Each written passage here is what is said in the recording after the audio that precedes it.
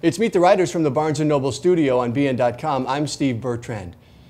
In business, as in life, nothing is handed to you. That's the opening sentence from the book, The Trump Card, from Ivanka Trump. She joins us now. Welcome. Thank you. I think most people would say nothing was handed to Ivanka Trump, and yet you make the case that that's the truth, right? Yeah, you know, I try not to be defensive about it, and I readily acknowledge that I've had great privilege and great access and just a tremendous opportunity to learn and grow in both business and life by having just access to great mentors and great opportunities. I think with that said, that's a great platform from which you can choose to spring or you can choose to not. So once you get into the real world, while there's always a perceived leg up, and in my case I believe that I had one, to take it to the next level requires me doing something. You've had to prove yourself. Of course.